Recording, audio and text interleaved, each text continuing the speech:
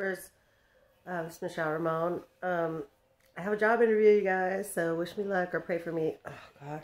Yesterday, I woke up with a neck ache, like, from age. It was just like, ugh. I think I slept on it wrong. I mean, it was, like, really messed up. Like, I don't know. Say hi, princess. I didn't even make my bed last night. I was so tired. I just threw my sheet and my blanket on there. Say hello. Say good morning, everyone. After you pissed me off and I had to throw you outside. She really pissed me off this morning because I was like, go outside. Come on, it's time to go outside. And she was just sitting there like, I'm not going.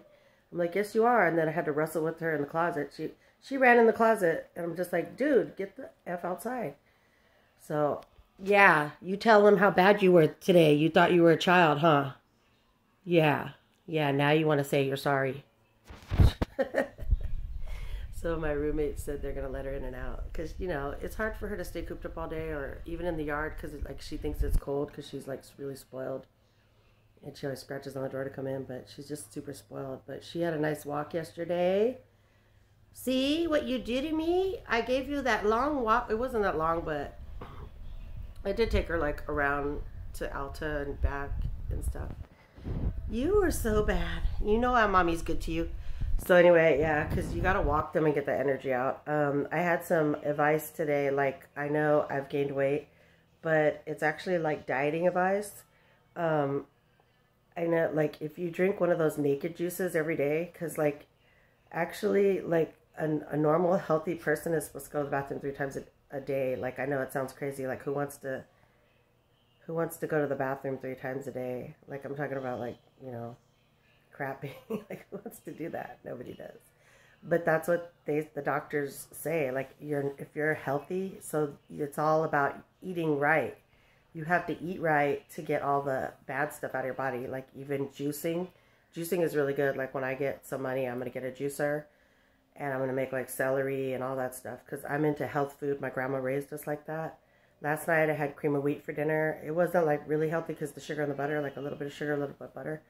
But all the iron and nutrition in it is good for you. So, like, you got to make, like, good, healthy choices. And yesterday I went to the gym because I owed, like, a lot more. And they dropped it down to $79. This one gym, Planet Fitness.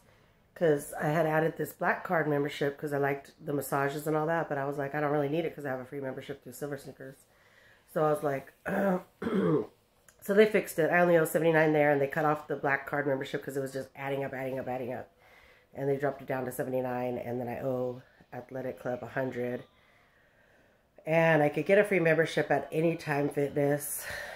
Me and my trainer had a falling out at EOS, so me and Christian are trying to fix it to where I could just work out at the one over here on Alton Rainbow. And he never used to like to work out with me, but now he wants to work out. He's been working on himself, and now he wants someone to work out. I was like, see, you never used to want to work out with me.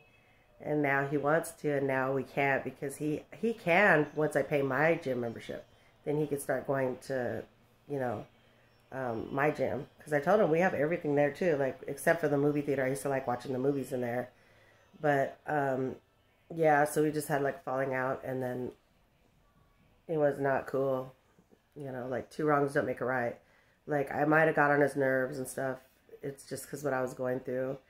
I had been fighting, like, a lot of stuff over the years because CPS brutalized me, and they just really effed me up in the head, and they effed up my children in the head. So I'm trying to get justice right now. I got to talk to this guy today that referred me a lawyer, and I'm trying to get Christian to convert to Christianity since he converted me to being a sinner for like 5 years, which took all my blessings down the drain. I probably could have got my kids back sooner because when you're serving God, you do get blessed. And he will restore what the enemy stole. So it's really important to stay focused. Like, even if you have to let people go, because this one preacher told me, he said, if your friends are causing you to sin, then get rid of them. Find some friends that will accept you the way you are. Like, if they can't accept you for who you are, even if you're crazy or you're mental or whatever. My friends accept me the way I am. If some, you know, like my other friends, like, they were having issues too, you know, and I accepted them. I embrace people. Like, I don't even care if they're on the bus or if they're homeless. I will embrace people and talk to them and pray for them. And that's what a real friend, a real Christian would do. You know, like, I was loaning my car out before this even happened, I loaned it out to Christian people, and they left my car just sitting there, and I had to go look for my car. Me and Adam and Christian had to go look for my car at my friend's house, a supposed friend. I would pick up Ignelda and her son, and take them to church when I had a car, and I would drop them off, when we had our Bible study.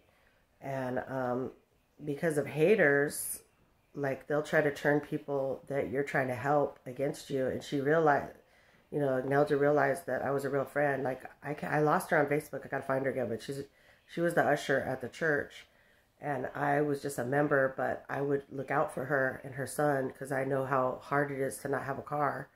And I loaned my car to Heather Barnes, but then when she got a car, I didn't mean to say her name, but then when she got a car and I needed to go to Bible study, she didn't even care if I went. So that's, so she could have been going through some stuff too. Like, everybody is not going to always be there for you, even though you're there for them. So you have to still forgive people, that screw you over, because they're going through their own stuff. And, like my friend Chantal, I can't always pick up the phone because she's going through stuff, and like we clash because she has schizophrenia and I have anxiety and PTSD. I've had PTSD all my life, but the anxiety came from Santa Clara County, and that's why I'm trying to sue them, because I never had that medical condition. I've never had anxiety. I've had a panic attack before, but I've never had anxiety until they brutalized me with 3 different policing agencies and kidnapped my children twice. And the second time tried to, railroad me in getting them back. Because there's certain cases where they won't give you your children back because they could use something against you, which is also the ADA law violation.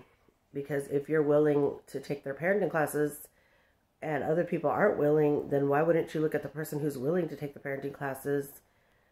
Because I've had higher levels of classes. I'm a child care worker, a teacher. I was in 3 different daycares. I worked for Creative Kids. I worked for, what is it called? Trinity United Methodist. And I used to put all the kids to bed, and I had my own classrooms. And I worked for like this little no-name brown one by the Meadows Mall. And all the kids used to love me. Like, I'm really good with kids because I raised my siblings for my mom. My mom had to go to real estate school, so I took care of Eric